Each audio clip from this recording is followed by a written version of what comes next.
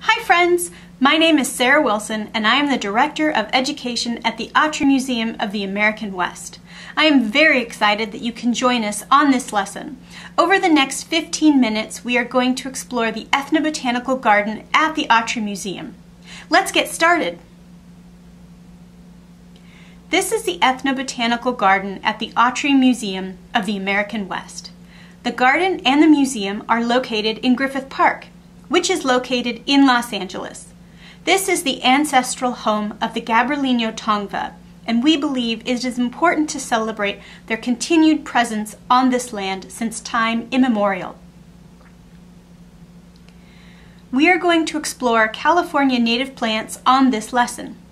We are using the definition of native plants as plants that grew here in California prior to the changes caused by European American colonization. California native plants are amazing. Their roots stabilize the soil, meaning the roots make the soil strong and safe, and protect it against erosion. Erosion is a process in which the soil is worn away by wind, water, or other natural activities. Plants release oxygen, which allow animals, including humans, to breathe, and they provide shade, shelter, and food for all kinds of life. Plants are also beautiful and come in a fantastic variety of shapes, sizes, colors, and smells. You will notice during this tour that we will bring up relationships between plants and animals, including humans. This is because California native plants have evolved with animals for thousands, if not millions of years. Because they have evolved together, plants and animals have relationships that are important for their survival. Many plants cannot reproduce without the help of butterflies, bees, and other kinds of pollinators. Pollinators move pollen, which often looks like a fine powder, from one plant to another. This allows the plants to reproduce. The plants, in return, provide necessary food sources such as nectar. California plants are also amazingly diverse. California has a wide range of environments that support this incredible diversity of plant life. California is home to more native plants than any other state in the nation. Nearly 6,500 plants are native to California. Let's go meet some of those plants. This is yarrow. Yarrow has beautiful clusters of white flowers that attract butterflies and insects.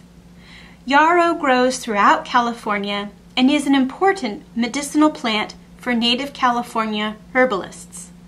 Herbalists are people who work with medicinal plants.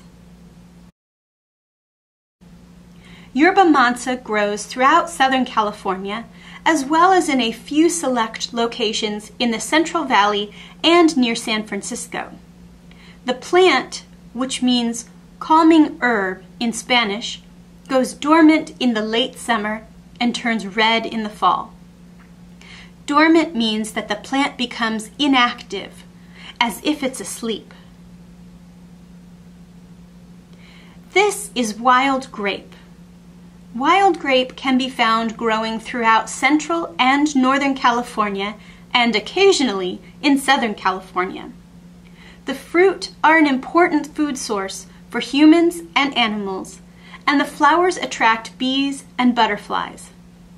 Native Californians use the astringent leaves to reduce the swelling caused by bee stings, mild snake bites, and insect bites. Because wild grapevines are flexible and strong, they are used to make baskets and tools for hunting and fishing. This is California redbud. California redbud, also known as Western redbud, grows between 6 and 16 feet tall. Its flowers, which range from magenta to red to purple, bloom between February and April. It is an incredibly important basketry plant for native California weavers. At least 20 different communities use redbud branches in basket weaving. This plant is called deergrass. Deergrass are important basketry plants for California basket weavers. The plant, which grows mostly along the coastal regions of Central and Southern California, are popular with bees and ladybugs. The bushy stalks of the plant also hide baby deer while their mothers are out looking for food. One way basket weavers tend this plant is to prune the stalks back to the plant's base. This is an oak tree. Oak trees, such as this coast live oak, are some of the most important plants in California. Much of California was once covered with groves of oak trees. There are 20 oak species native to California, and you will encounter a different species depending on which California landscape you visit. Acorns from oak trees have served as a dietary staple for native California communities since time immemorial. Oak trees are also an important source of food and shelter for birds, insects, and animals. This beautiful tree is an elderberry. Elderberries are small trees which can be found across California. Their creamy flowers attract butterflies, and their blue-colored berries are an incredibly important source of food for birds. These are woolly blue curls. Woolly blue curls are beautiful and fragrant plants that can be found growing within 50 miles of the California coastline from Monterey County to northern Baja California. While hummingbirds are the chief pollinator of these plants, bees are also attracted to the plant's spiky blue flowers. As a fire follower, woolly blue curls require the intense heat of fire to grow and are often some of the first flowers to emerge following a fire. These are ARROYO willows. They can be found across California, particularly in places with wetlands. Willows are an important plant in controlling soil erosion, and their yellowish flowers are pollinated by insects and birds. Willow bark contains salicin, which is used as a pain reliever and anti-inflammatory medicine, similar to aspirin. This is a CATALINA cherry tree. These trees can be found throughout Southern California, primarily across the Channel Islands. CATALINA cherry trees produce white flowers that attract butterflies and insects, as well as tart fruit, which are irresistible to birds, as well as delicious to humans. This is white sage. White sage is a keystone species both ecologically and culturally to the coast chaparral habitat of Southern California.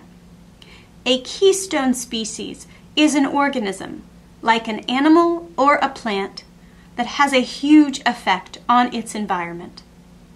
White sage supports hummingbirds, bees, and insects, and it is an incredibly important ceremonial and medicinal plant to California Native communities.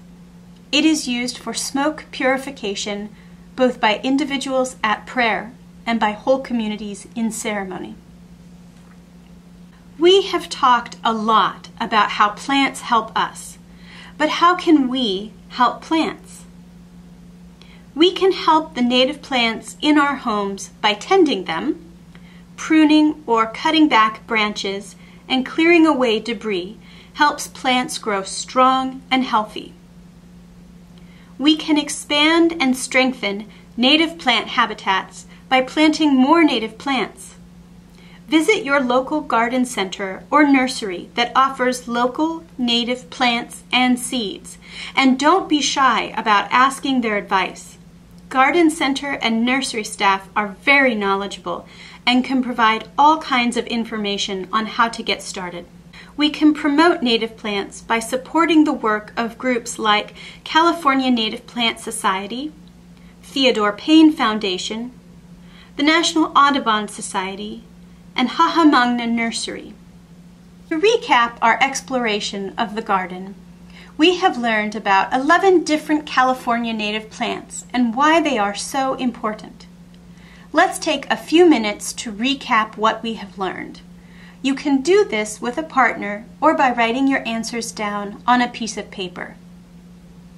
We talked about how important native plants are. Do you remember some of the things that plants do for the environment? Please feel free to pause this video to discuss native plant importance with a partner or write down your answers on a piece of paper. We've talked about the diversity of California native plants. What kinds of diversity did you notice in our lesson? Flower color? Leaf shape? Size? Please feel free to pause this video to discuss the diversity you noticed with a partner or write down your answers on a piece of paper. Did you have a favorite plant on our tour? Which plant was it? Why was it your favorite? Please feel free to pause this video to discuss your favorite plant with a partner or write down your answers on a piece of paper.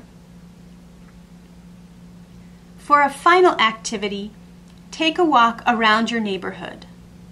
During your walk, find a new plant that you don't know. Sketch it or take a photo of it. When you return home, investigate that new plant. Find out its name. Determine if it is a native plant in your area. What does this plant do to help others? Does it provide food? Does it provide medicine? We hope you have enjoyed this lesson of our Ethnobotanical Garden.